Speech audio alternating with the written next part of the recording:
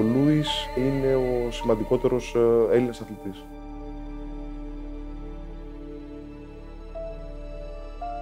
Θεωρώ ότι έγινε αυτό που γνωρίζουν όλοι και δεν λένε.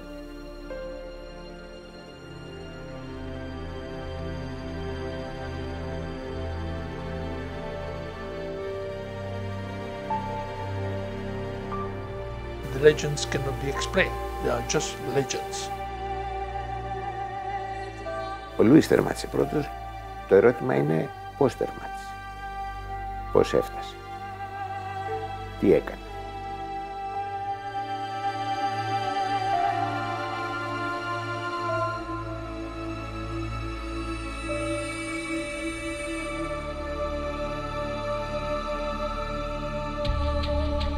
Εν αρχή είναι ο λόγος.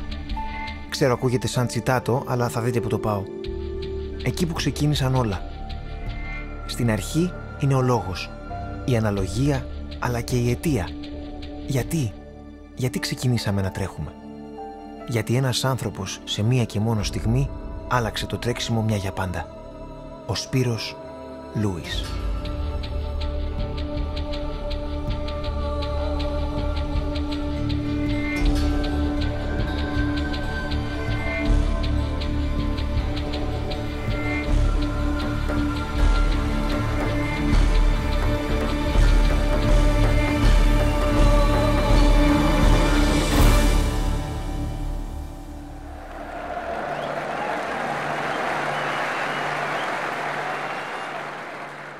«490 π.Χ.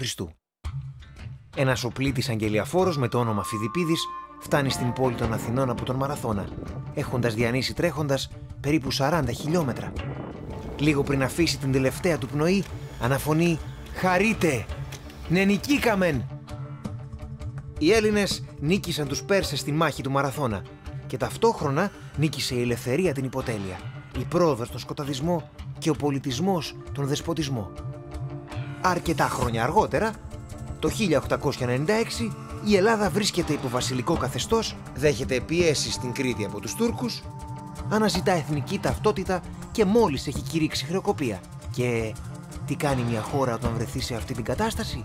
The city will have the honor and responsibility to organize the Olympic Games of the year 2004 is Athens.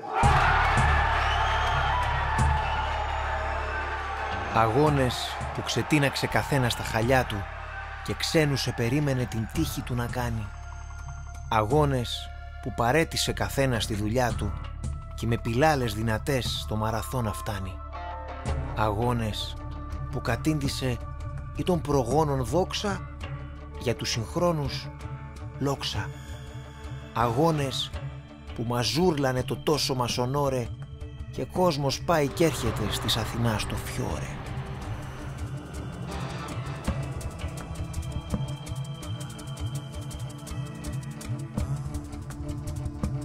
Την κορυφαία ιδέα της αναβίωσης των Ολυμπιακών Αγώνων στη γενέτειρά τους είχε ο Πιέρ ντε Κούπερτεν, ένας Γάλλος βαρώνος που πήγαινε την Ελλάδα με τα 1000. Ο κολλητός του φίλος, Γάλλος φιλόλογος και επίσης τρελαμένος με την αρχαία Ελλάδα, Μισελ Μπρεάλ, σκέφτηκε να εντάξει στους Ολυμπιακούς Αγώνες ένα αγώνισμα που θα είχε άρωμα αρχαίας Ελλάδας. Το αγώνισμα του Μαραθωνίου δρόμου. Οι αθλητές θα επιχειρούσαν να επαναλάβουν τον άθλο του αρχαίου Φιδιπίδη τρέχοντας από τον Μαραθώνα στην Αθήνα. Και ο νικητής θα κονόμαγε φήμη, δόξα και ένα ρουστίκ κυπελάκι από τα χεράκια του ίδιου του Μπρεάλ.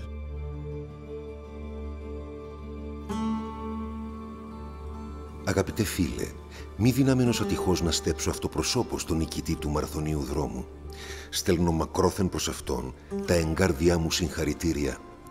Αγνώ οποίας εθνικότητας θα είναι, αλλά ιονδήποτε το γένος του, τον προσαγορεύω γνήσιο απόγονο των αρχαίων Ελλήνων. Μιχαήλ Μπρεάλ.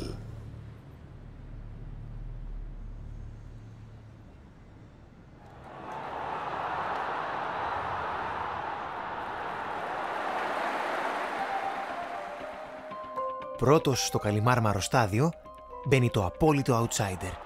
Ένας φτωχός, άσημος νερουλάς από το Μαρούσι. Ο Σπυρίδων Λούης. Είχε τρέξει τα 40 χιλιόμετρα της διαδρομής σαν Λούης, σε μόλις 2 ώρες και 58 λεπτά.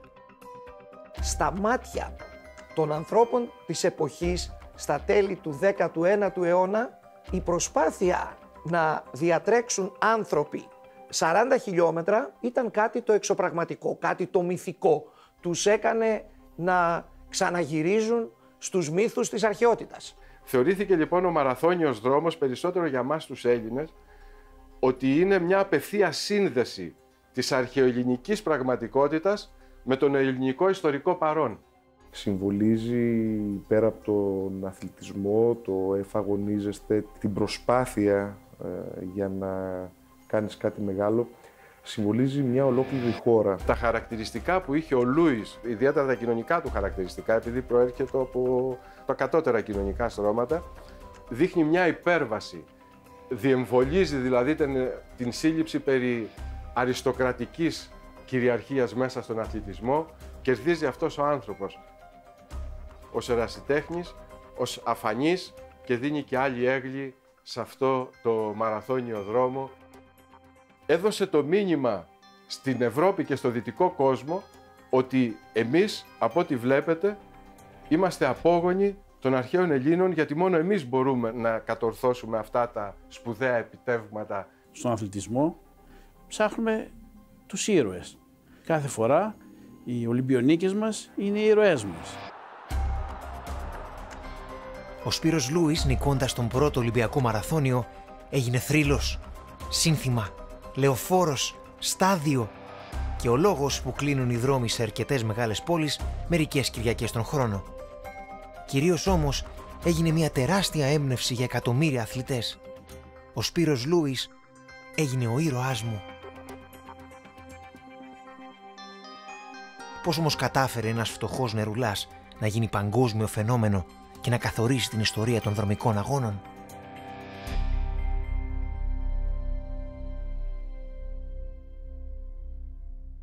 Ο Ολυμπιακός Μαραθώνιος είχε προγραμματιστεί να γίνει την 8η μέρα των Ολυμπιακών Αγώνων, στις 29 Μαρτίου του 1896. 19 ημέρες πριν διοργανώνεται ο πρώτος επίσημος μαραθώνιος στην ιστορία. Τότε λοιπόν έγινε ο πρώτος αγώνας. Ήταν το πανελλήνιο πρωτάθλημα, αλλά και πρόκριση για την ομάδα που θα αντιπροσώπευε τη χώρα μας στους Ολυμπιακούς Αγώνες που θα γινόντουσαν ένα μήνα αργότερα. Σε αυτόν τον αγώνα λαμβάνουν μέρος πολλοί δρομείς της εποχής. Αλλά ανάμεσά τους δεν αναφέρεται ο Σπυρίδων Λούης, αλλά κάποιος Δέλτα Λούης, επίσης από το Μαρούσι.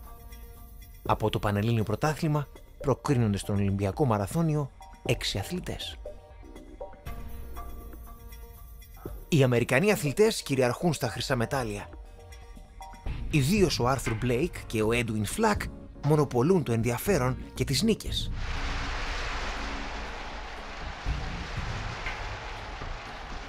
Η προσοχή όλων έχει στραφεί στον μαραθώνιο.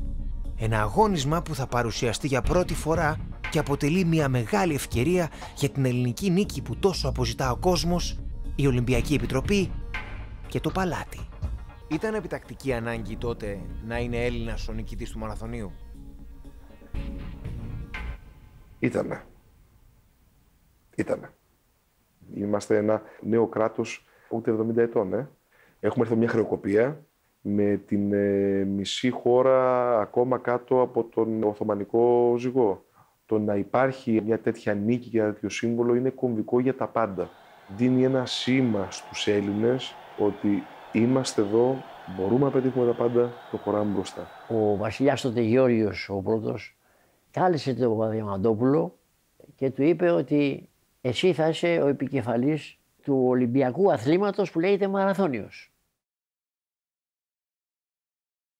Ήταν ο άνθρωπος ο οποίος κινούσε τα πάντα και αποφάσιζε για ό,τι είχε σχέση με τον μαραθώνιο δρόμο.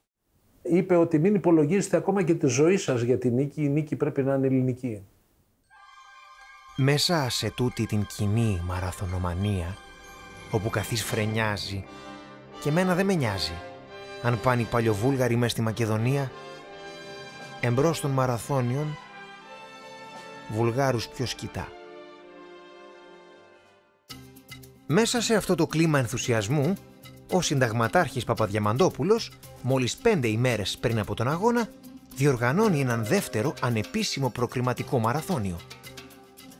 Κριτήριο πρόκρισης, ο χρόνος του πρώτου νικητή στον προηγούμενο προκριματικό. Οι 3 ώρες και 18 λεπτά. Εκεί λοιπόν αγωνίζεται και ο Σπύρος Λούης. Πρώτος ήταν ο Λαβρέντης με 3 ώρες 11:27, ο Βρετός με 3 ώρες 12:30, ο Παπασημεών με 3 ώρες 13:37, ο Καφετζής με 3 ώρες 15:50. Είχαμε 4 δρομείς καλύτερους από το χρόνο του Βασιλάκου και ο Λούης 3 ώρες 18:27 και ο τελευταίος, ο έκτος, ο Μασούρης 3 ώρες 19:15. Εκεί λοιπόν σε αυτό το δεύτερο αγώνα έτρεξε ο Λούης, αλλά δεν ήταν μέσα στους πρώτους. Μα δεν ήταν αθλητής, ήταν ο νερουλάς, ένα ζωντανό παιδί με πολύ μεγάλη ψυχή, ο οποίος έτρεχε. Εδώ πρέπει να αναφέρουμε μια ιδιαίτερη και ιδιότυπη σχέση που υπήρχε μεταξύ Παπαδιαμαντόπουλου και Σπύρου Λούη. Τον γνώριζε από το στρατό γιατί τον είχε ορτινάτζα. Τότε λοιπόν ο Παπαδιαμαντόπουλος πιέζει την αθλητική επιτροπή η οποία υπήρχε να πάρει και τον Λούη, αλλά να πάρει και, για να μην ενδεχομένως γίνει φωτογραφική περίπτωση, παίρνει και τον επόμενο από τον Λούη, έναν ονόματι Μασούρη.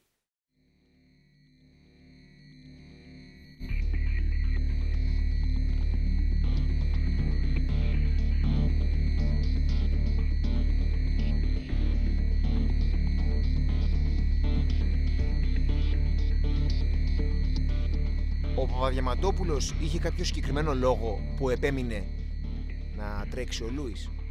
Θεωρώ ότι τον είχε δει το πείσμα του, την αγάπη του, την πίστη του και πίστευε στα προσόντα του.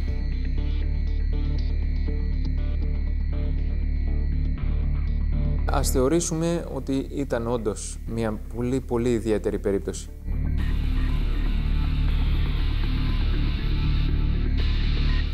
Πού το ήξερε πια ο λοχαγός ότι αυτόν βρήκα?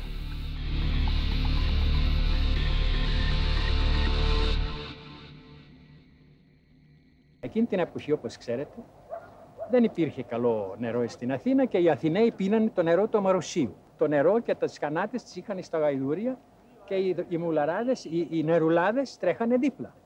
Έτσι και ο Λούης έκανε 56 χιλιόμετρα την ημέρα. Μπορεί να μην είναι καλός μαραθωνοδρόμος? Ένας από τους λόγους που οι κενιάτες δρομείς διακρίνονται και έχουν τόσο υψηλές επιδόσεις είναι ότι από πολύ μικρή ηλικία, την ηλικία των 8-10 ετών, διανύουν καθημερινά πολύ μεγάλες αποστάσεις, περπατώντας ή τρέχοντας ή περπατοτρέχοντας, για να πάνε στο σχολείο, για να φέρουν νερό, για να κάνουν τέτοιες δουλειές. Οπότε γίνονται προσαρμογές που στη συνέχεια, αν κάποιος ασχοληθεί με το τρέξιμο, αποδίδουν. Μια φορά ξέχασε την ξυφολόγχη του στο σπίτι, δεν την είχε στο στρατόπεδο, δεν την πήγε και αναγκάστηκε να πάει τρέχοντας να τη φέρει για να προλάβει να την έχει μαζί του στην αναφορά. Γι' αυτό το πράγμα έκανε 20 λεπτά και ήταν 20 χιλιόμετρα και έκανε πολύ γρήγορα και είπε τότε ο ταγματάρχης, είπε ότι ούτε τα λόγω μου δεν κάνει τόσο γρήγορα να πάει και να έρθει. Σύμφωνα με το θρύλο, ο Λούης τρέχει 56 χιλιόμετρα την ημέρα και μπορεί να διανύσει τα 20 χιλιόμετρα σε 20 λεπτά, με μέση ταχύτητα 60 χιλιόμετρων την ώρα. Όση και η μέγιστη ταχύτητα που έχει ένα 50 παπί. Ο Άμπραχαμ Κίτον τρέχει 30 χιλιόμετρα την ημέρα και έχει το παγκόσμιο ρεκόρ στον ημιμαραθώνιο σε 58 λεπτά και 16 δευτερόλεπτα, με μέση ταχύτητα 21,73 χιλιόμετρα την ώρα. Προφανώς υπήρξε το πουσάρισμα. Προφανώς και πάνω στην επιτυχία φτιάχτηκε και ένα πολιτικό αφήγημα. Αλλά για να φτιαχτεί αυτό πρέπει να υπάρχει επιτυχία. Πρέπει να υπάρχει ο αθλητής ο οποίος θα το υπηρετήσει. Έτσι, που θα φέρει την επιτυχία για να γίνουν όλα τα υπόλοιπα. Ζώντας μέσα στο κλίμα εκείνης της εποχής για το πόσο σπουδαίο γεγονός ήταν η αναβίωση των Ολυμπιακών Αγώνων και πόσο σπουδαιότερο θα ήταν να έτρεχαν Έλληνες σε ένα αγώνισμα με ελληνικές ρίζες που παρέπεμπε στην ελληνική αρχαιότητα, στον άθλο του μαραθωνοδρόμου της μάχης του Μαραθώνα. ήταν η όθηση, η πίεση, η ψυχολογική που του ασκούσε ο Παπαδιαμαντόπουλος, με καλή έννοια βέβαια και με καλή προαίρεση, ότι εσύ βρε παιδί μου Λούη είσαι τόσο δυνατός που πρέπει να τρέξεις αυτό τον αγώνα. Ο συνταγματάρχης Παπαδιαμαντόπουλος φαίνεται να ήταν και ο μόνος που πίστευε πραγματικά στο Λούη. Κανένας άλλος δεν ασχολήθηκε ιδιαίτερα μαζί του. Ακόμα και οι εφημερίδες της εποχής την παραμονή του αγώνα αναφέρουν το όνομά του ως Σίγμα Λαδάς. Το ερώτημα το οποίο ανακύπτει είναι, ήταν δυνατόν εκείνη την εποχή απροπόνητοι και άμαθοι δρομείς μέσα σε 5 μέρες να ξανατρέξουν και πάλι 40 χιλιόμετρα? 5 μέρες πριν έτρεξαν Μαραθώνιο ξανά. Ναι. Αυτό δεν έχει ξαναγίνει.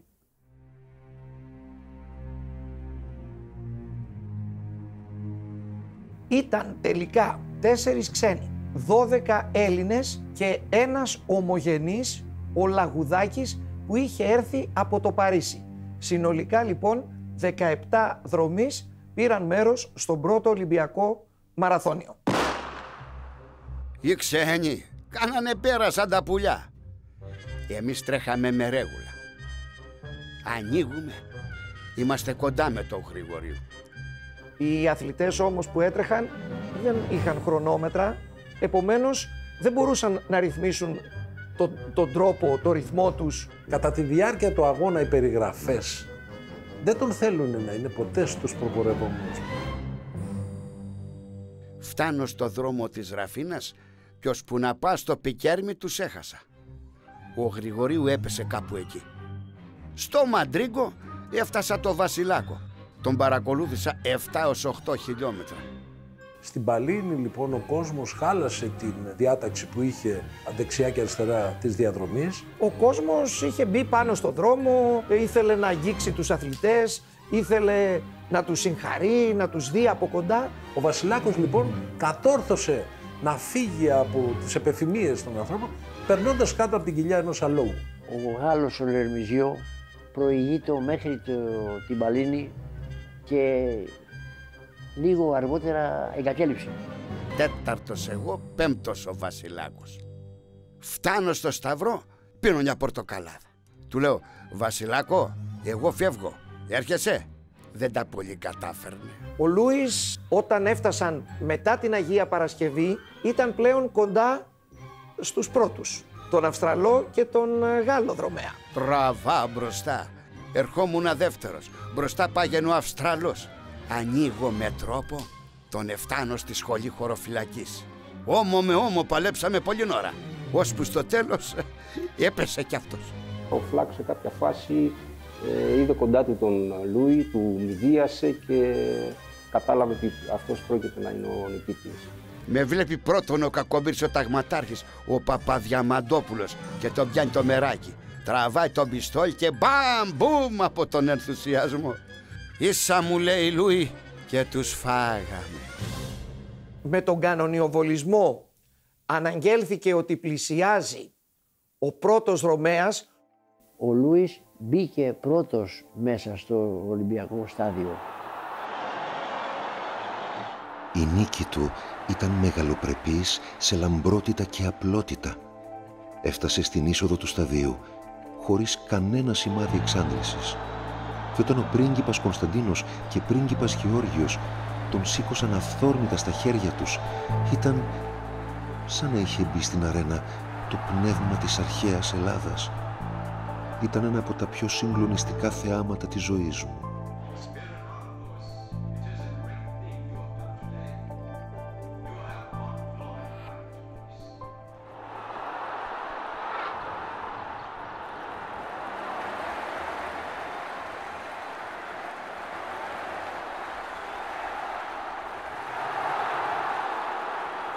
Σε σύντομο σχετικά χρόνο μπαίνει δεύτερος ο Βασιλάκος. Τώρα πώς βρέθηκε ο Λούης να μπαίνει στο στάδιο πρώτος είναι θέμα, ας πούμε, το οποίο δεν μπορεί κανένας να το αγγίξει.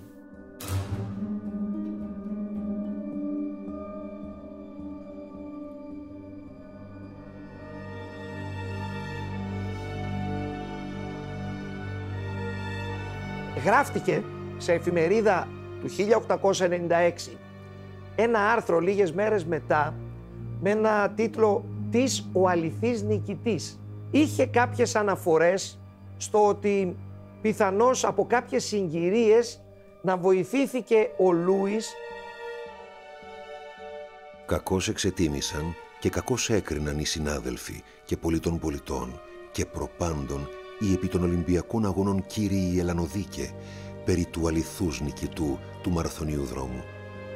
Των αγώνων πρέπει να μετέχωσιν οι ανήκοντες εις αθλητικούς γυμναστικούς συλλόγους, οι προπαιδευόμενοι, οι προαληφόμενοι και δι οι προδοκιμαστέντες.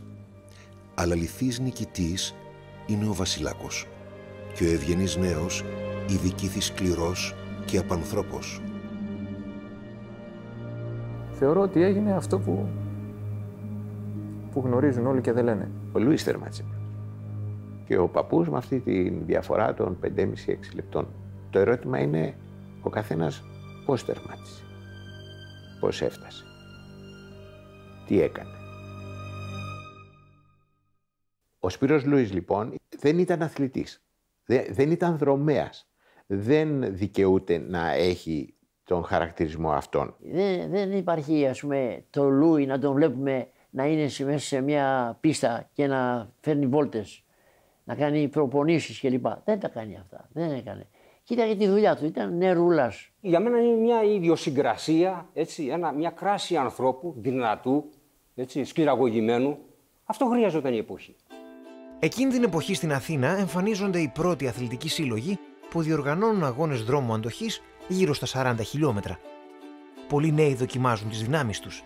Μεταξύ άλλων διακρίνονται οι Μπελόκας, Δελιγιάννης, Κοντούρης, Ροδάκης, Γιαννακάρης, Γρηγορίου.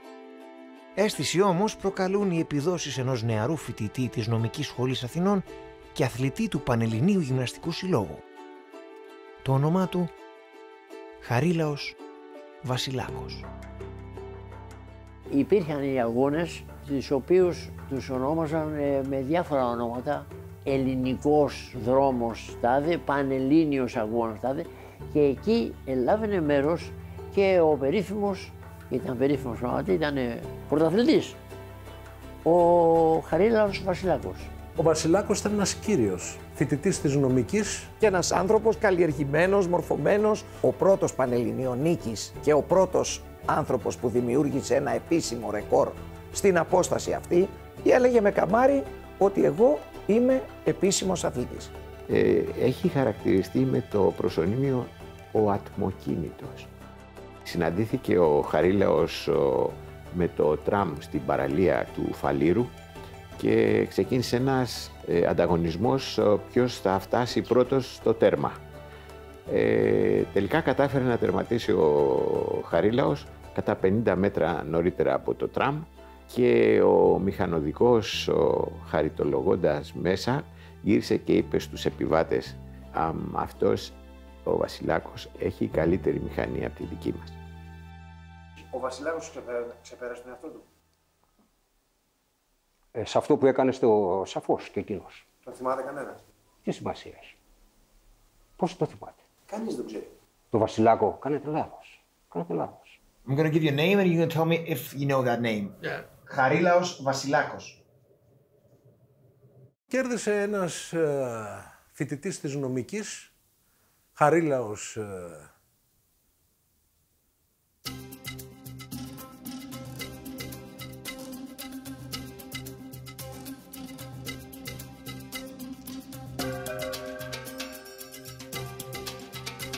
Αλλά ο Βασιλάκος θα με βοηθήσει τώρα. Για πες μου λίγο για τον Βασιλάκο. Να ήταν ένας αθλητής στα Σπάργανα καλύτερος του Λούη, το οποίο υπήρχε συμμορία τότε και δεν ήταν αυτός και πήρε ο Λούης στη σειρά του. Για το βρήκα, μπίνγκο, πρωτομηνιά. Δεν ξέρω, και εγώ το ψάχνω. Ο Βασιλάκος είναι από τους σπουδαιότερους Έλληνες μαραθωνοδρόμους. Ο πρώτος πανελληνιονίκης και δεύτερος στον Ολυμπιακό Μαραθώνιο του 1896. Γιατί έμεινε στην αφάνεια? Τι έγινε?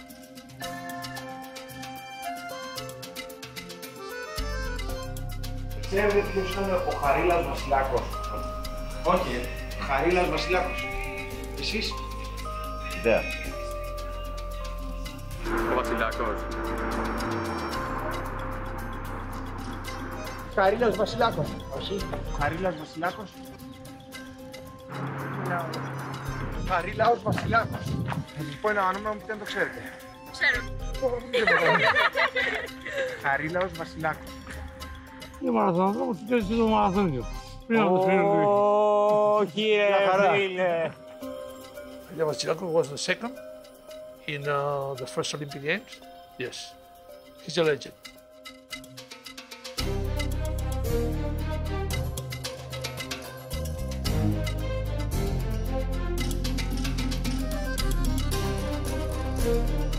Είναι ένας από τους πλέον αδικημένους αθλητές στην παγκόσμια ιστορία μέχρι σήμερα. Τερματίζοντας λοιπόν, ο Χαρίλαος Βασιλάκος πήγε ένας αξιωματούχος και του είπε μπράβο, συγχαρητήρια, και ο πρώτος Έλληνας και ο δεύτερος Έλληνας. Και γύρισε εύλογα μες στην απορία του και λέει, γιατί δεύτερος, αφού εμένα δεν με προσπέρασε κανένας.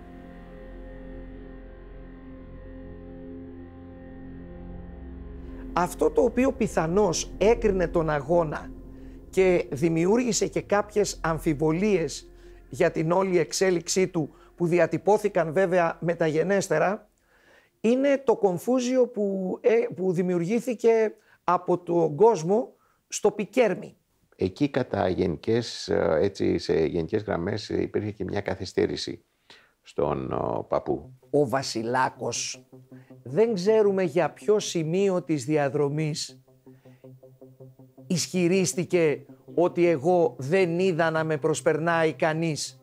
Αν έχασε την αίσθηση του ποιοι έτρεχαν και ποιοι είχαν προσπεράσει στο Πικέρμι, επειδή δεν τους έβλεπε μπροστά του, πιθανώς πίστευε σε όλη τη διαδρομή ότι ήταν ο πρώτος. Πόσο. Γιατί είναι και μιλάμε για ένα αγώνα δρόμου που έχεις και ορατότητα. Πόσο τον καθυστερήσανε και δεν έβλεπε μετά μπροστά του κάποιον. Δεν υπάρχει πουθενά αναφορά ότι κάποια στιγμή μετά το Πικέρμι ο Λούης προσπέρασε το Βασιλάκο ή κάποιους άλλους Έλληνες που τυχόν ήταν κοντά. Η μόνη αναφορά είναι από διήγηση του ίδιου του Σπύρου Λούη σε εφημερίδα της εποχής στον δημοσιογράφο Δημήτρη Ψαθά. Σύμφωνα με τον ίδιο, προσπέρασε το Βασιλάκο στο Σταυρό. Φτάνοντας στην κατηφόρα, επειδή έχεις πολύ έντονη πλειομετρία, σκάς την κατηφόρα, νιώθεις τον πόνο πολύ έντονα. Δηλαδή, αν έχεις κουραστεί μέχρι να φτάσεις στο Σταυρό, μετά η κατηφόρα, το κάθε βήμα, πονάει. Ενώ αν πας συντηρητικά, μπορείς να τρέξεις την κατηφόρα. Το γκρουπάκι Βασιλάκος, Μπελόκας, Κέλνερ πάει με τέμπο 4,40, δηλαδή κινείται με ταχύτητα 12,86 χιλιόμετρων την ώρα. Φτάνουν στο Σταυρό της Αγίας Παρασκευής, στο χιλιόμετρο 30, σε 2 ώρες και 20 λεπτά. Ο Λούης τους προσπερνάει εκεί και τερματίζει σε 2 ώρες και 58 λεπτά. Το γκρουπ τερματίζει σε 3 ώρες και 6 λεπτά. Αυτό σημαίνει ότι τα τελευταία 10 χιλιόμετρα ο Λούης αλλάζει τέμπο και τους ρίχνει 8 λεπτά μέχρι τον τερματισμό. Η τακτική του να ανεβάσει σταδιακά ρυθμό είναι σωστή τακτική. Ξέρουμε ότι δεν υπάρχει κανένα παγκόσμιο ρεκόρ που να μην έχει γίνει με νέκατη split, δηλαδή με το δεύτερο μισό πιο έντονο από το πρώτο. Προφανώς ο Λούης τη χρησιμοποίησε τα πρώτα χιλιόμετρα για να πάει να κάνει μια προθέρμανση, όπως κάνουν οι αθλητές, ο καθένας στο επίπεδό του. Η τακτική είναι αυτή, στο δεύτερο μισό να ανοίξει. Οπότε ο Λούης, σε σχέση με τα νούμερα αυτά, πάνε ότι έκανε το δεύτερο μισό πιο γρήγορα από το πρώτο.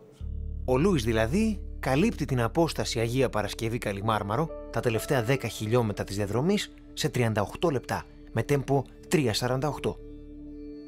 Έχοντας τρέξει 2 μαραθωνίους σε 5 ημέρες, φτάνει στο 30ο χιλιόμετρο, προσπερνάει όλους τους υπόλοιπους δρομείς και κινείται για 38 λεπτά με 15,78 χιλιόμετρα την ώρα. Τελικά τερματίζει πρώτος, βελτιώνοντας τον χρόνο του από τον προηγούμενο μαραθώνιο κατά 20 λεπτά. Το κατόρθωμα του Λούη μοιάζει μυθικό. Λοιπόν, αυτό έχει κάνει ο Σπύρος ο Λούης, γιατί πίστεψε στον εαυτό του και ότι είναι εφικτό να κάνει κάτι ξεχωριστό από ό,τι πίστευαν οι κοινοί άνθρωποι. Ο Λούης μπορεί να βοηθήθηκε με κάποιο άλλο μέσο.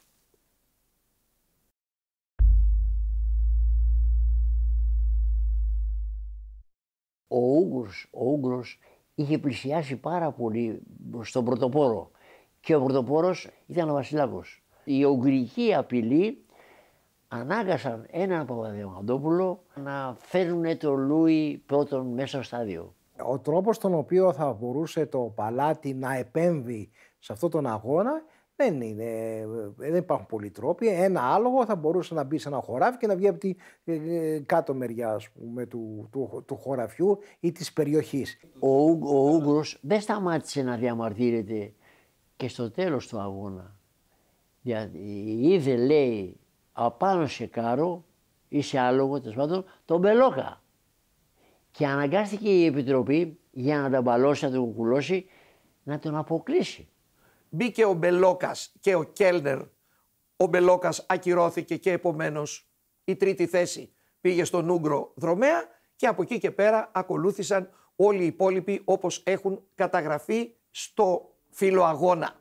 Σύμφωνα λοιπόν με τις περιγραφές, τα στοιχεία του αγώνα και τους χρόνους τερματισμού, τα πράγματα πήγαν κάπως έτσι. Ο Βασιλάκος, ο Κέλνερ και ο Μπελόκας κινούνται σε όλη τη διάρκεια του αγώνα με το ίδιο τέμπο και την ίδια περίπου μέση ταχύτητα και τερματίζουν με διαφορά λίγων δευτερολέπτων μεταξύ τους. Ο Ούγγρος δρομέας, Γκιούλα Κέλνερ, που τους ακολουθεί, διαμαρτύρεται ότι σε κάποιο σημείο της διαδρομής είδε κάποιον να ανεβαίνει σε κάρο.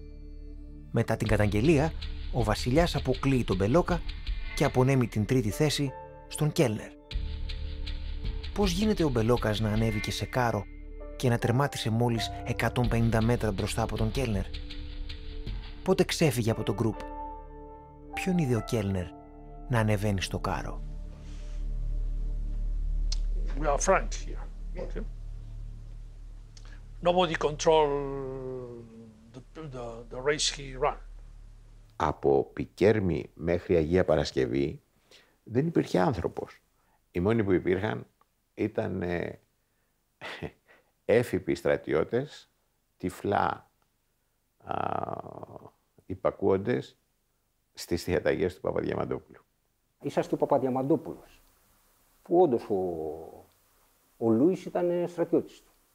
Θα ρισκάρετε το αξίωμά σας να κάνετε κάτι παράτυπο και μάλιστα σε ένα κράτος που έχουμε βασιλεία, δεν έχουμε ένα σημερινό δημοκρατικό πολίτευμα. Αγαπητέ Πάνο, ξέρεις ότι το μεγαλύτερο στοιχείο στον άνθρωπο είναι η ψυχή. Ο Σπύρος Λούης είχε ψυχή. Ο Σπύρος ήταν και άκρος, θεοσεβούμενος και άνθρωπος της πίστης. Στον αθλητισμό η ψυχολογία είναι πολύ σημαντική. Δηλαδή, άμα πιστεύεις κάτι, μπορεί και να το κάνεις. Και να κερδίσεις κάποιες ώρες προπόνησης έτσι. Η πίστη του στο Θεό είναι ένα πλεονέκτημα? Σαφώς είναι. Σαφώς είναι. Το παράδειγμα του Γιάννη του Κούρου είναι κάτι αντίστοιχο και μεγαλύτερο. Γιατί εγώ γνωρίζοντας τους αριθμούς αυτού που κάνουμε, είναι πραγματικά εξαιρετικά τα πράγματα που έχει κάνει. Και δεν υπακούουν επακριβώς στην προπονητική. Δεν εξηγούνται. Ο Γιάννης Κούρος έχει χαρακτηριστεί ως σύγχρονος Φιδιπίδης. Όταν το 1983 κέρδισε το πρώτο Σπάρταθλο, ο χρόνος του φάνταζε τόσο εξωπραγματικός που κατηγορήθηκε ότι είχε διανύσει μέρος της διαδρομής πάνω σε μοτοσικλέτα. Την επόμενη χρονιά, το 1984, έτρεξε ξανά. Αυτή τη φορά με τα μάτια όλων καρφωμένα πάνω του.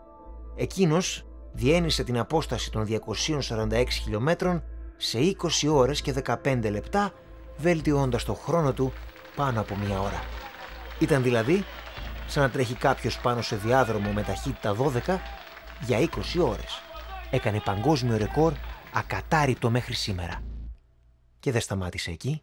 Όσο μεγαλύτερο είναι αγώνισμα, τόσο υπησέρχεται ο παράγοντας πνεύμα. Όταν πάμε πίσω στα μικρά, δηλαδή 100 μέτρα είναι 100% φυσική κατάσταση. Πρέπει να το κληρονομήσει. Εδώ στην απόσταση δεν έχουμε ταχείας αντίδραση. Δεν έχουμε κάτι που το κληρονομούμε. Είναι κάτι που το κατακτάμε. Λέγει από τον Κουμπερτέν ότι την προηγούμενη μέρα έχει κάνει νηστεία και προσευχή. Ο Βασιλάκος λοιπόν είχε αναφέρει ότι συνάντησε τον Λούη μετά τον τερματισμό του αγώνα του 896 στα αποδυτήρια του Παναθηναϊκού σταδίου και απλώς του είπε «Δεν ξέρω πότε με προσπέρασες, δεν σε είδα ποτέ, δεν θα κάνω όμως ένσταση γιατί δεν θέλω να χαλάσω αυτό τον εθνικό, παλαϊκό ενθουσιασμό και τη χαρά που γίνεται για την πρώτη θέση τη δική σου και τη δεύτερη τη δική μου και εσένα ας σε κρίνει ο Θεός».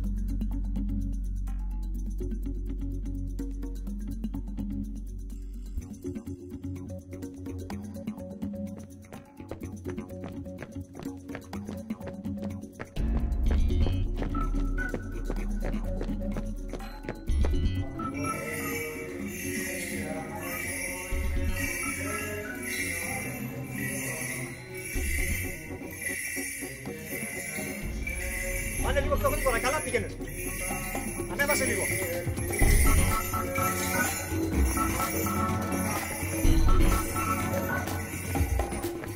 Ο Λούης άμα έκανε αυτό που λένε, που είπε ο Βασιλάκος ότι το πήρε με αθέμητο τρόπο, βγήκε προαθλητής, μπορεί να πήγε να ζήτησε συγχώρεση, να μετανόησε και να απαλλάχτηκε αυτής της αμαρτίας που είχε κάνει, άμα τυχόν την έκανε.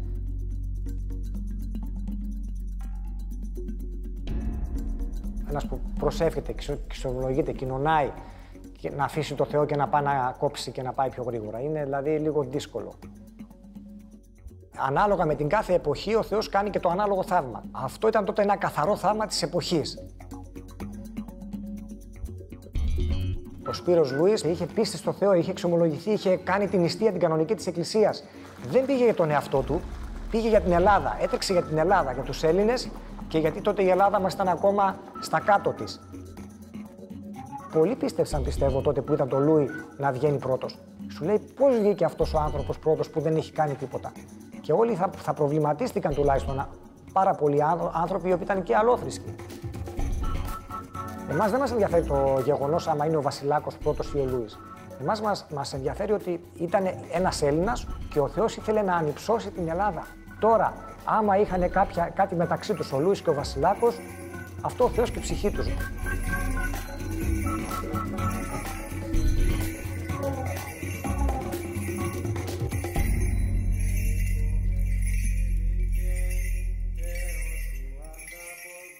Δεν μπορεί κανείς να συγκρίνει το ταλέντο τους. Δηλαδή θα μπορούσε ο Λούης να είναι πολύ μεγαλύτερο ταλέντο. Και ο Βασιλάκος απλά να ήταν ένας άνθρωπος που έτρεχε. Κανένας δεν μπορεί να ξέρει ποια είναι η πραγματικότητα. Και πάντα υπάρχουν φήμες. Είσαστε ο Βασιλάκος και φτάνετε στο στάδιο και σας έχει μη έντιμα κερδίσει ο Λούης. Κάθεστε σιωπηλός. Τι να κάνει, δεν μπορούσε να κάνει ούτε έσταση ούτε τίποτα. Εκείνη τη στιγμή γινόταν παζουρισμός μέσα στο στάδιο. Θα γινόταν σύραξη και να έλεγε λάθος αποτέλεσμα, ακυρώνεται για τον οποιοδήποτε λόγο. Έχω διαβάσει ακόμα και το βιβλίο κάποιου απόγονου του Βασιλάκου. Και γράφει σε ένα βιβλίο δυσφημίζει, πρώτα-πρώτα δυσφημίζεται το Ολυμπιακό ιδεώδες, δυσφημίζεται το άθλημα. Ήταν ένας άνθρωπος, ένας gentleman στην κυριολεξία, ο οποίος κράτησε το στόμα του κλειστό και όταν στα 75 του 76 χρονών τον πίεζαν επιμόνως οι δημοσιογράφοι, γύρισε και τους είπε ακόμη και τότε: «Ό,τι έγινε έγινε. Πάντως όσο ζω θα υποστηρίζω ότι ο Λούης δεν μας κατέφτασε, αλλά παρουσιάστηκε ουρανοκατέβατος».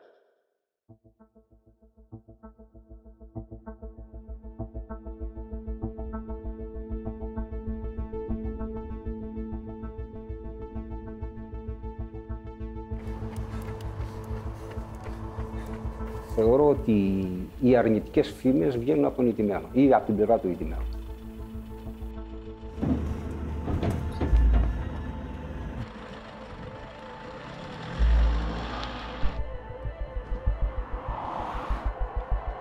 Υπάρχει αυτό το ίδιο μέσα στη φυλή μας να μην σεβόμαστε τον λεφταρά, θα έλεγα εγώ, αυτόν που δηλαδή τιμάει με τον τρόπο του, με τις πράξεις και με την εργατικότητά του αυτό που κάνει.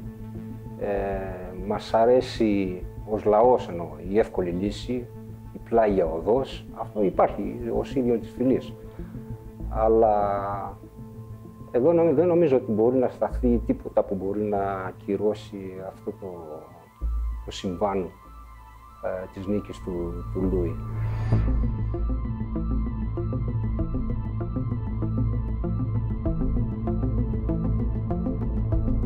Μα εσύ, για αυτά, μη δίνεις 2 λεφτά.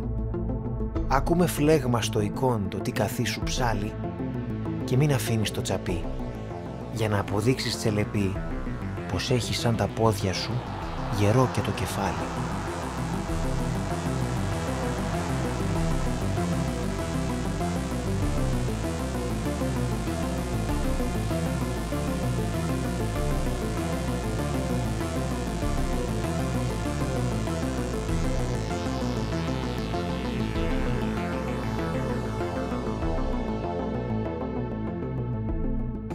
Θέλω να μου πείτε πως ένας μη αθλητής έτρεξε 2 φορές μέσα σε 5 ημέρες μαραθωνιό δρόμο και την δεύτερη φορά έφερε 20 λεπτά μικρότερο χρόνο.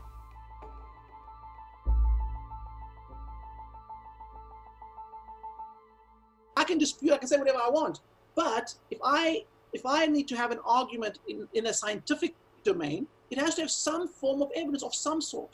There are people around the world that think that this was the biggest fraud.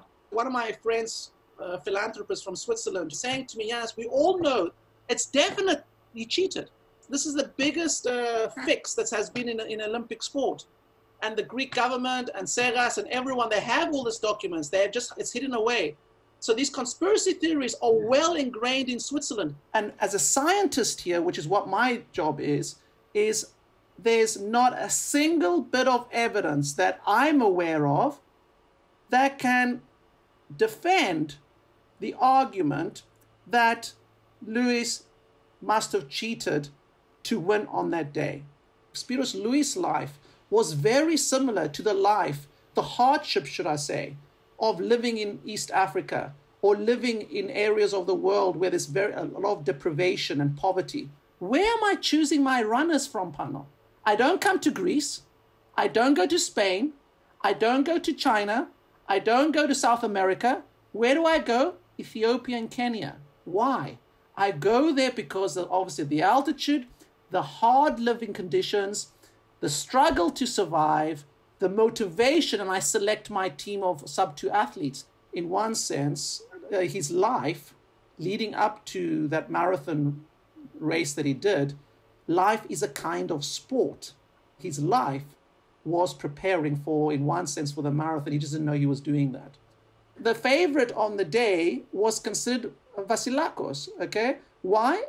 He had run before a few times and run quite well. He was a university student. His life was much easier. The privileged people in society were upset in a certain way that a village boy was able to do something like this and therefore cheated. Because for Vasilakos, Spyrus Lúis shouldn't have been there in the first place. You know, and indeed if Spyrus Lúis hadn't been there, Vasilakos would have been known today as the gold medalist. 20 minutes of Spyrus Lúis' improvement can be, could that be explained? The perfect temperature for marathon running is about 10-11 degrees Celsius. That the weather conditions were approximately somewhere around 9 and 12 degrees Celsius. So he had those perfect conditions which could have given him another few percent. The hardships of enduring this on a daily basis, together with the pacing strategy that he had by familiarizing himself with that marathon, for me, provides at least 10 minutes of that 20 minutes, if not more than that. Όλα μπορούν να συμβούν. Τα 20 λεπτά δεν γεφυρώνονται με οικονομία δυνάμεων.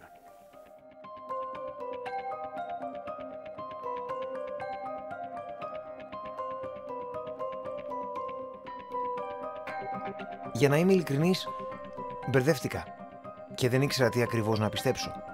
Οπότε αποφάσισα να δώσω μία απάντηση. Να βάλω τον εαυτό μου στη θέση του Λούη και να δοκιμάσω εάν το επίτευγμά του είναι ανθρωπίνως δυνατό. Το πλάνο έχει ως εξής. Οργάνωσα 2 αγώνες με διαφορά 5 ημερών μεταξύ τους και απόστασης 40 χιλιόμετρων, όσες και τότε. Φρόντισα η διατροφή μου και οι συνθήκες του αγώνα να πλησιάζουν όσο το δυνατόν περισσότερο εκείνες του αυθεντικού μαραθωνίου. Εγώ είμαι ένας ερασιτέχνης δρομέας δίχως υψηλές επιδόσεις, με καλύτερο χρόνο στην αυθεντική διαδρομή 3 ώρες και 25 λεπτά. Σκοπός μου είναι να καταφέρω αυτό που πέτυχε εκείνος. Να τρέξω 2 μαραθωνίους σε 5 μέρες και να βελτιώσω το χρόνο μου κατά 20 λεπτά. I bet no. I bet no. Listen. But here you are to prove I'm wrong.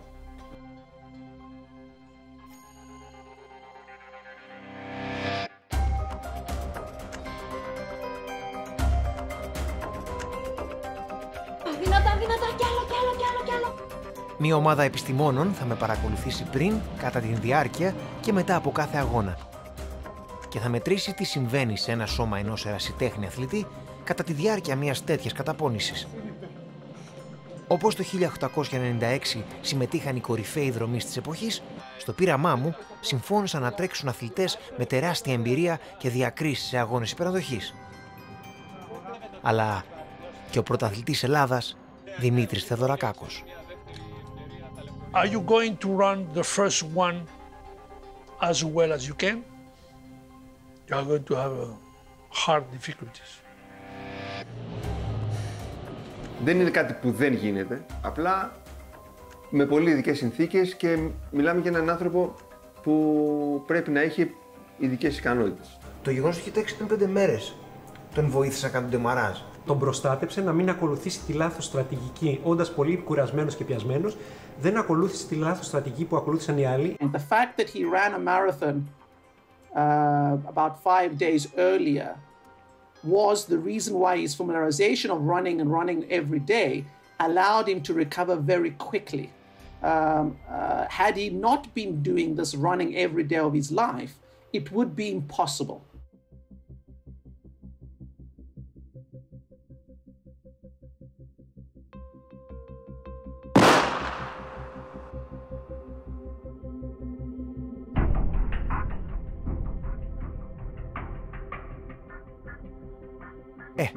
Λίγο ενθουσιασμός, λίγο τα λόγια του παπά, λίγο το ότι ήθελα να τρέξω δίπλα στον Θεοδωρακάκο, με έκαναν και παρασύρθηκα. Μέχρι το 5ο χιλιόμετρο έκανα το λάθος να ακολουθήσω το τέμπο ενός επαγγελματία.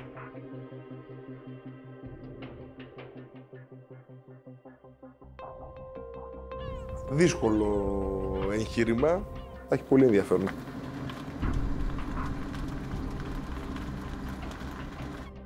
Θεωρώ ότι γίνεται. Δεν θα πρέπει να δούμε αυτή την προσπάθεια σαν μια προσπάθεια η οποία σχετίζεται απλά με βιολογικές παραμέτρους.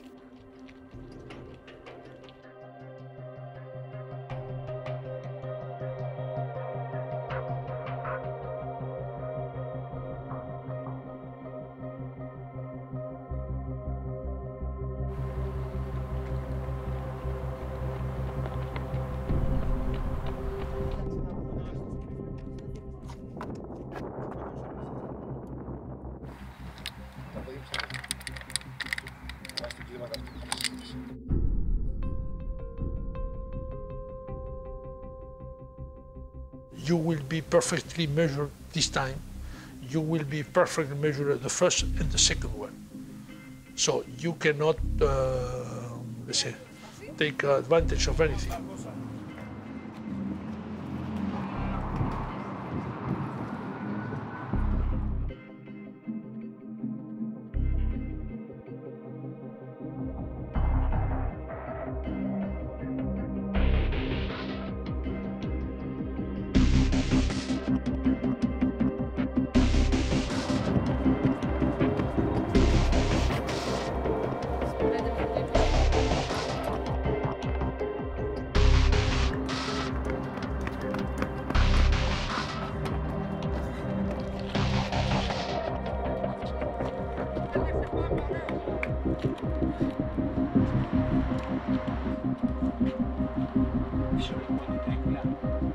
το καλύτερό σου είναι 3 ώρες 30, θα είναι πολύ δύσκολο καταρχάς να βελτιώσεις το καλύτερό σου. Και αν μετά από 5 μέρες πας να ξανατρέξεις, ό,τι αποκατάσταση και αν έχεις κάνει, νομίζω θα είναι πολύ δύσκολο. Μπορεί να ξεκινήσεις καλά, αλλά νομίζω στη διαδρομή θα φανεί. Για να πας από το 30 μέχρι το 40, όπως πηγαίνανε. Δηλαδή... Πήγα να κάνω μετό, δηλαδή γίνεται. Τώρα μας πούνε την Κυριακή ότι θα τρέξεις να τρέξεις. Δεν μπορώ να φανταστώ. Όχι πώς θα είμαι την Κυριακή, πώς θα είμαι στο πρώτο δεκάρι της Κυριακής. Οι χρόνοι μου μετά από κάθε 10 χιλιόμετρα δείχνουν ότι η στρατηγική που ακολούθησα δεν ήταν και η καλύτερη. Ξεκίνησα πολύ γρήγορα και το τέμπο μου όλο και μειωνόταν μέχρι τον τερματισμό. Ο επαγγελματίας αθλητής έκανε negative split, τρέχοντας το δεύτερο μισό του αγώνα γρηγορότερα από το πρώτο. Κατά τη διάρκεια αυτών των 5 ημερών, οι ειδικοί συνεχίζουν να μετράνε το πόσο με έχει επηρεάσει αυτό το τεστ. Και ενώ εγώ νιώθω εξαντλημένος, οι μετρήσεις δείχνουν το αντίθετο. Παρά την καταπώνηση, οι επιδόσεις μου βελτιώνονται σταδιακά σε κάθε μέτρηση. Που σημαίνει ότι ο πρώτος μαραθώνιος ουσιαστικά προκάλεσε ενεργοποίηση της μυϊκής μου δύναμης.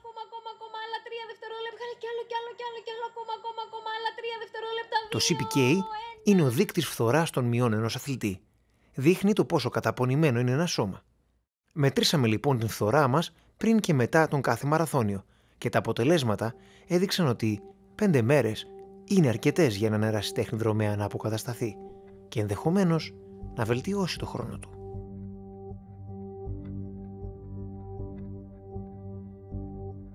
Is it possible to reenact Σπύρος Λούης' achievement?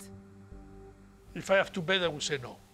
Because it's not a question of money. You may have a lot of money, but if you don't train, you don't run. So this is the you don't buy. Αν θα μπορούσα μετά από 5 μέρες να το ρίξω, σε καμία περίπτωση.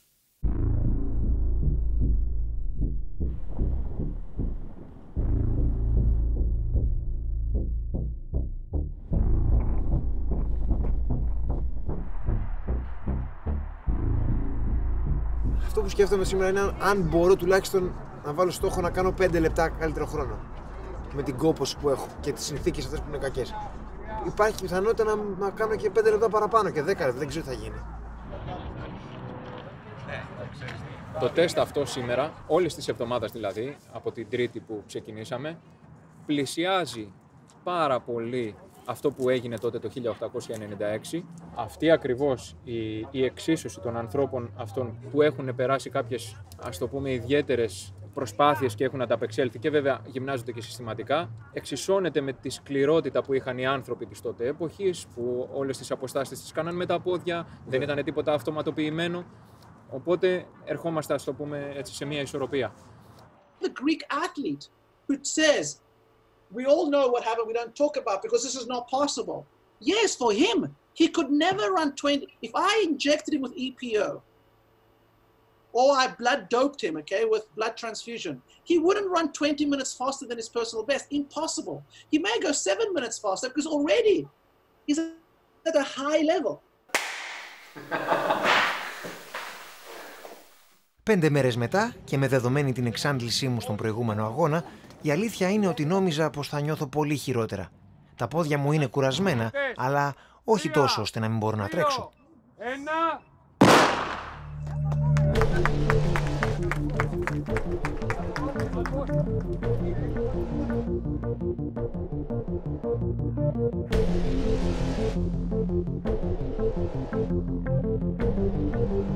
Στον πρώτο μαραθώνιο τρέχεις άπειρα, δηλαδή χωρίς εμπειρία. Ένας αθλητής κάπου στα 25 με 30 που έρχονται τα πρώτα συμπτώματα της κόπωσης και της αφυδάτωσης και της υπογλυκαιμίας, σταματάει, περπατάει. Στην επόμενη κατεβαίνει με περισσότερη λογική και με εμπειρία. Άρα ξέρει να διανύμει τις δυνάμεις του. Άρα είναι 20 λεπτά για μένα είναι αστεία σε έναν άνθρωπο που δεν έχει τρέξει ποτέ του πριν να τα βελτιώσει μέσα σε λίγες μέρες. Θεωρώ ότι δεν γίνεται. Πρέπει να είναι η περίπτωση της περίπτωσης.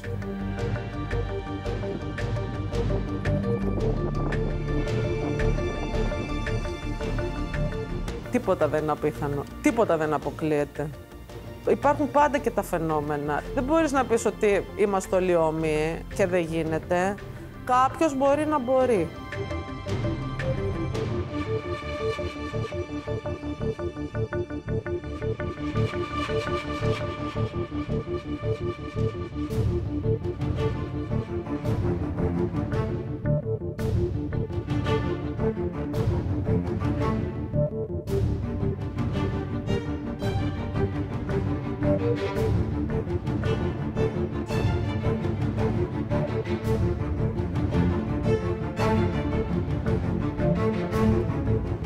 Βρισκόμαστε στο 20ο χιλιόμετρο. Σε σχέση με τις προηγούμενες μετρήσεις, είναι στα ίδια επίπεδα. Δεν υπάρχουν σημαντικές διαφοροποίησεις στη συγκέντρωση του υπαλλακτικού οξέως. Ο Μαραθώνιος είναι ένα αγώνισμα που ο καθένας αποφασίζει πόσο πολύ θα πονέσει και πόσο πολύ θα δώσει τον εαυτό του εκείνη τη στιγμή. Ήταν ένα σημείο που κουράζεσαι. Κουράζεσαι και μετά αρχίζεις και πονάς. Και το πόσο πολύ θα θέλεις να πονέσεις εκείνη την ώρα και πόσο πολύ θα φτάσεις στο όριό σου είναι κάτι που είναι μοναδικό αναπερίπτωση.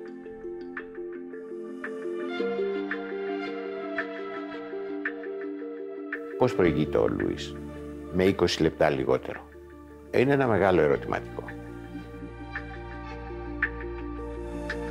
Σήμερα, όταν τρέξει ένα μαραθώνιο, πρέπει να περάσουν τουλάχιστον 3 μήνες για να ξανατρέξουν κάποιο άλλο μαραθώνιο. Όχι 5 μέρες.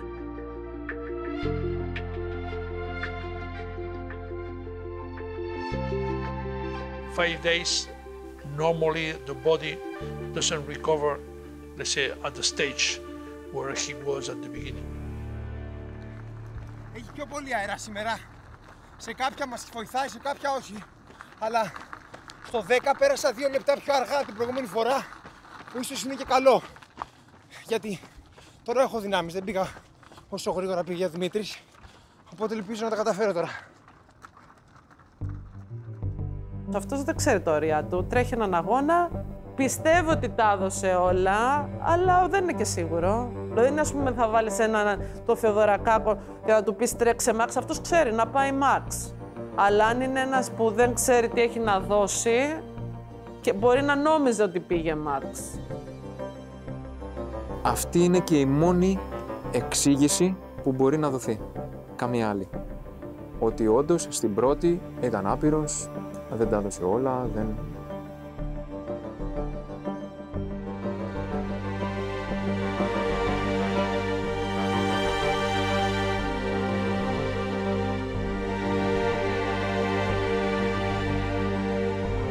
Στο Πικέρμι είχε στηθεί ο κεντρικός σταθμός τροφοδοσίας.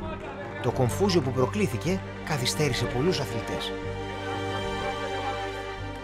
Όταν βρίσκεσαι σε τέτοια πίεση και σε αυτό το χιλιόμετρο, μετά το 30ο χιλιόμετρο δηλαδή, οι αισθήσεις λειτουργούν τελείως διαφορετικά. Είσαι τόσο πολύ συγκεντρωμένος σε αυτό που κάνεις εκείνη τη στιγμή και νιώθεις και τόσο μεγάλη κούραση και προσπαθείς να την ξεπεράσεις, που οτιδήποτε διαταράξει εκείνη τη στιγμή τη συγκέντρωσή σου είναι, δεν θα έλεγα καταστροφικό, αλλά είναι κάτι που θα σου κοστίσει. Πόσο μάλλον να έρχεται κάποιος να σε αγκαλιάζει και να προσπαθεί να σε ρίξει κάτω.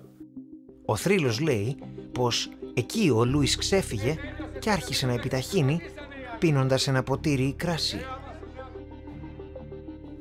Όταν έφτασα στο Χαρβάτι, εμφανίστηκε ξαφνικά ένας παπάς, τάχα ερχόμενος από την Αθήνα, και φώναξε ότι άδικα συνεχίζουμε τον αγώνα γιατί ήδη οι ξένοι τερμάτισαν στο στάδιο. Οι αφελείς χωρικοί, χωρίς να καταλαβαίνουν το βρώμικο ψέμα που είπε ο παπάς, βγήκαν στο δρόμο και με εμπόδιζαν να τρέξω. Αναγκάστηκα να περάσω κάτω από την κοιλιά ενός αλόγου για να ξεφύγω από το πλήθος. Εμείς οι μαραθωνοδρόμοι είμαστε σαν το πολυγενωμένο σίκο. Λίγο να το κουνήσεις, πέφτει κατά γης.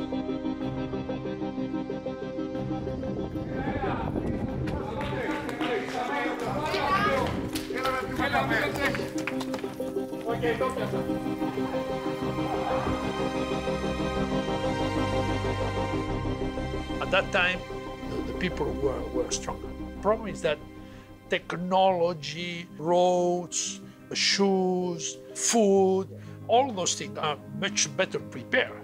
So we are making records which in fact are not comparable.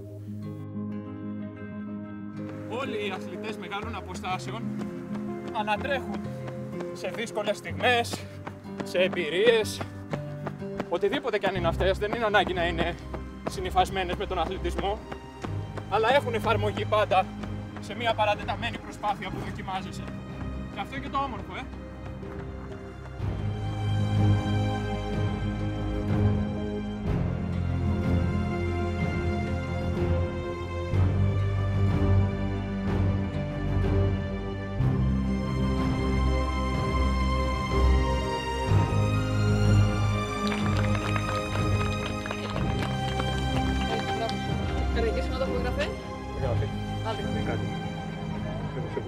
Σήμερα ήταν πολύ πιο έντονος ο άνεμος. Είχε λίγο καλύτερη θερμοκρασία, αλλά νομίζω θα δυσκολέψει πάρα πολύ τα παιδιά.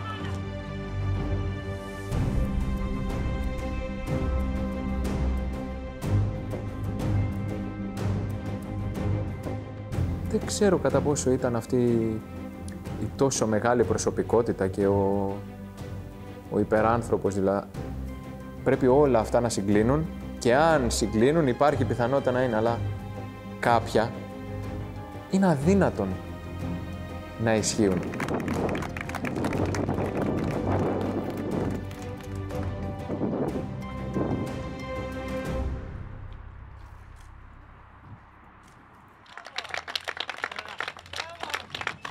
Το 3.30 να το κάνεις 3.10 είναι σχετικά εύκολο, αν το 3.30 δεν είναι ο χρόνος. Το 3.10 να το κάνεις 2.50 και όσο κατεβαίνεις από τις 3 ώρες είναι πολύ δύσκολο. Κάποιος από τις 4 ώρες στις 3.30 που είναι 30 λεπτά, αν κάνει συστηματική προπόνηση με σωστό τρόπο και αφιερώσει λίγο περισσότερο χρόνο στο τρέξιμο, μπορεί να πετύχει μια τέτοια βελτίωση και το έχω δει πάρα πολλές φορές. Όταν τρέχεις για μια σημαία, σίγουρα και έχεις κίνητρα πολλά και αν έχεις και τον κόσμο κάπως, είναι διαφορετικά, είναι πολύ διαφορετικά με την ψυχολογία.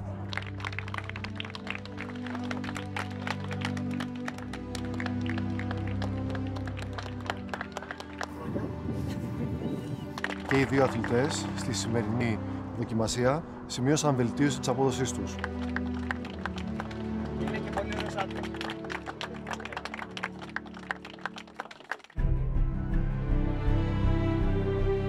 Τελικά δεν κατάφερα να βελτιώσω το χρόνο μου κατά 20 λεπτά. Αλλά εγώ δεν έχω ούτε το ταλέντο, ούτε το DNA του Λούη. Έτρεξα τον δεύτερο μαραθώνιο περίπου 5 λεπτά γρηγορότερα από τον πρώτο. Και σύμφωνα με επιστημονικές μελέτες, εάν ακολουθούσα την βέλτιστη στρατηγική ενυδάτωσης, έκανα την καλύτερη κατανομή δυνάμεων και εάν αγωνιζόμουν κάτω από τις ιδανικότερες καιρικές συνθήκες, θα βελτίωνα το χρόνο μου συνολικά κατά 13 ολόκληρα λεπτά. Τα υπόλοιπα 7 δεν μπορούν να μετρηθούν. Ίσως να είναι 7 λεπτά ψυχής.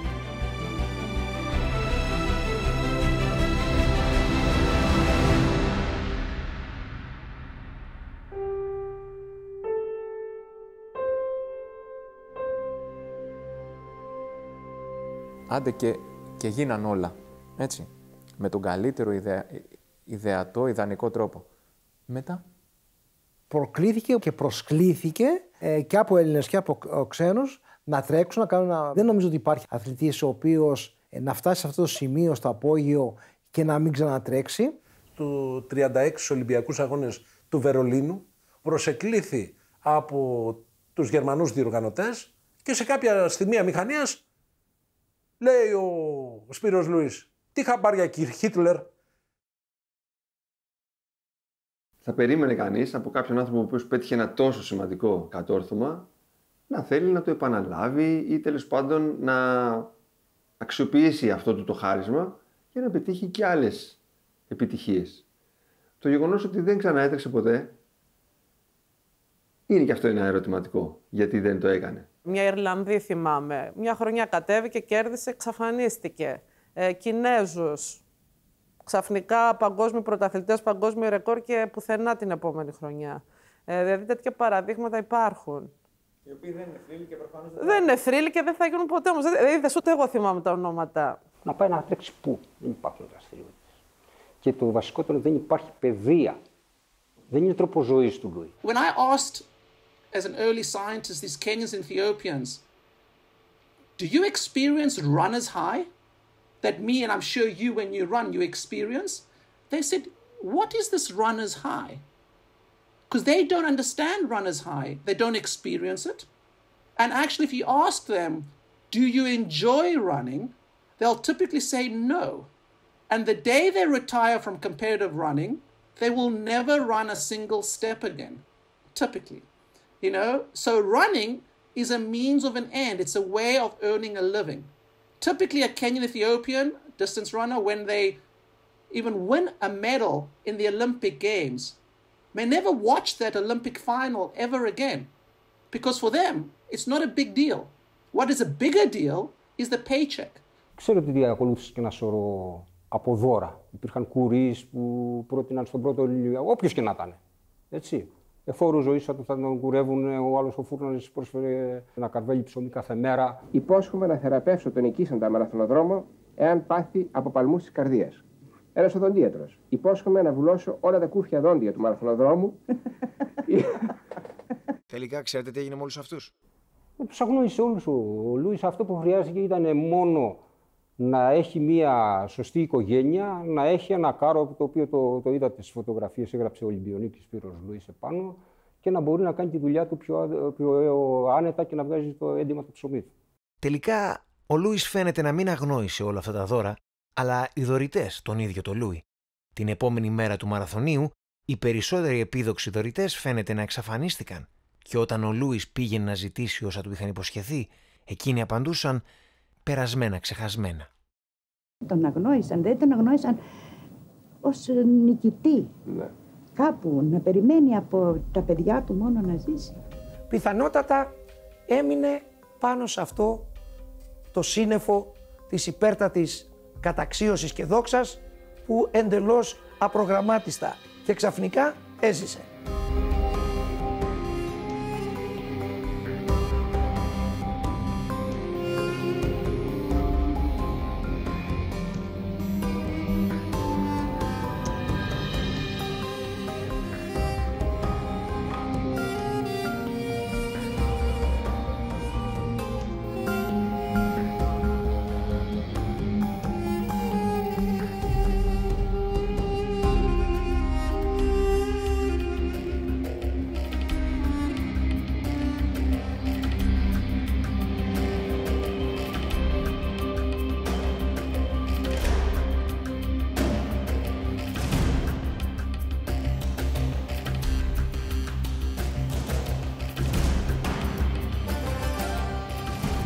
Επειδή πολλά ακούγονται και για τις προκρίσεις τότε και για τα μετάλλια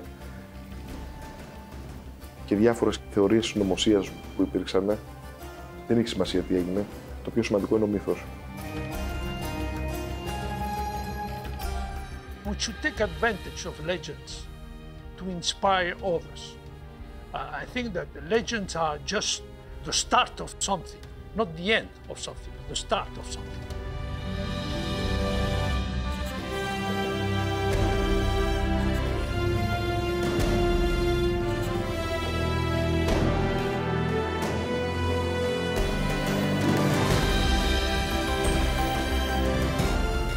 Αυτοί οι μύθοι μας κατανοούν ορθίους και μας βάζουν να στεκόμαστε στα πόδια μας και να βάζουμε στόχους για να προχωράμε μπροστά.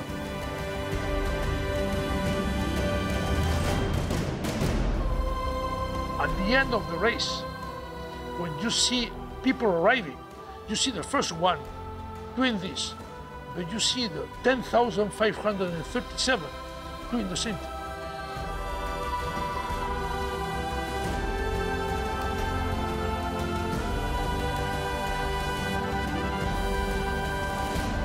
Μα τώρα ναι νικήκαμεν και δε με μένει δράμη αν μια για πάντα της Βουλής κλειστεί το Παρλαμέντο κι αν κάνουμε 100 φορές καινούριο φαλιμέντο κι αν νέος ξέρξης στρατιάς στον Μαραθώνα στείλει, αλλά όμως κάποιος θα βρεθεί με πόδια δυνατά να σπεύσει την επιδρομήν εγκαίρος να αναγγείλει.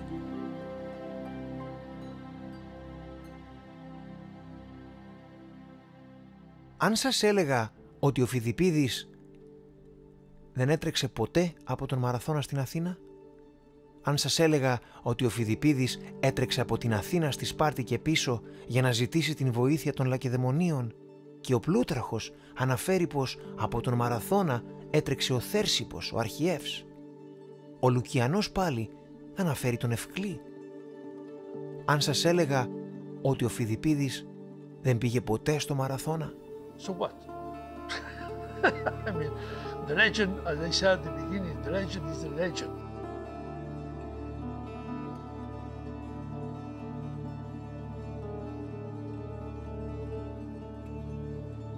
Και αυτό που συγκινεί τελικά δεν είναι το όνομα.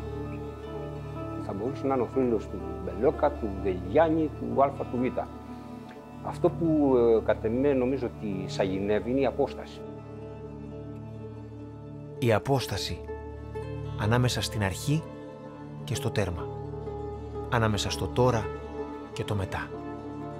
Ανάμεσα σε μένα και σε σένα. Καθένας μας έχει να διανύσει μια απόσταση. Από εδώ που βρίσκεται μέχρι εκεί που θέλει να φτάσει. Ως την καλύτερη εκδοχή του. Χάρη στο Μαραθώνιο δεν τρέχουμε ενάντια στον χρόνο, ούτε ενάντια στον άλλον. Τρέχουμε ενάντια στην απόσταση, ενάντια στις προσδοκίες, ενάντια στον κακομαθημένο εγωισμό μας. Φτάνει που είμαστε ελεύθεροι και τρέχουμε.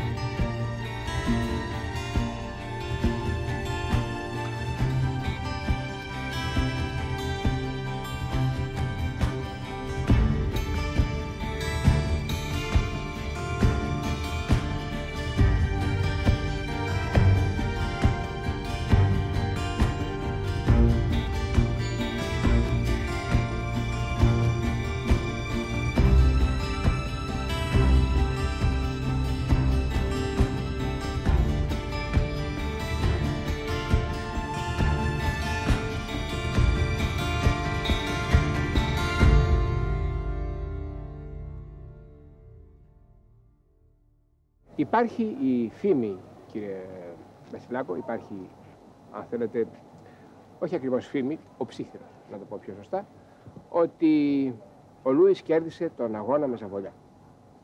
Ότι έκοψε δρόμο ή ότι ανέβηκε σε σούστα ή ότι.